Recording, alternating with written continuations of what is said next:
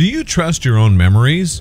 We know our memories get a little weaker over time, but did you know some people have memories that are completely false? They remember things that never happened. Sometimes many people have the same false memory. When this happens, it's blamed on the Mandela Effect. People first noticed the Mandela Effect in 2013. That year, civil rights leader Nelson Mandela passed away. However, thousands of people remembered him dying in the 1980s. They described watching his funeral on TV, but in our reality, Mandela lived to be 95 years old. How could that be? How could so many people have the same false memory? Looking at the origin of the Mandela Effect, some famous examples, as well as some potential explanations for this strange confluence of perceptions, can help to shed light on this unique phenomenon. In a galaxy far, far away, the Mandela Effect exists. Yes, the phenomenon has even infiltrated Star Wars. While even the most die-hard of fans quote the quintessential moment in Return of the Jedi as Darth Vader saying, "Luke, I am your father." That's not what he said. In actuality, Vader said, "No, I am your father." The famous children's book series The Berenstain Bears is not immune to the Mandela Effect either. Many people report remembering the name being the Berenstain Bears, spelled with an E instead of an A. Also, many people remember the Monopoly guy wearing a monocle, but he never did. Mr. Peanut, on the other hand, does have a monocle. And do you remember Jiffy Peanut Butter? It never existed. It's always been called Jif Peanut Butter. What causes the Mandela Effect? And is it real?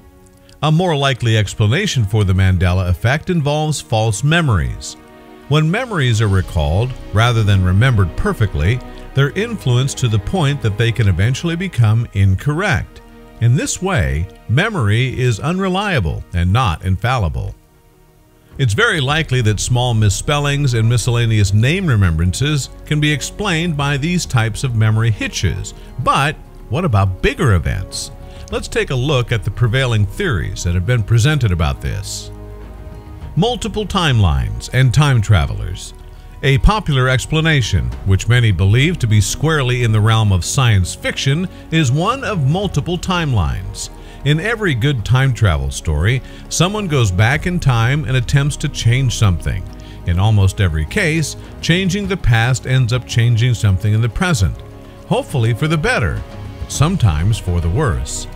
In theory, this would result in groups of people having the same memories because the timeline has been altered as we shift between these different realities.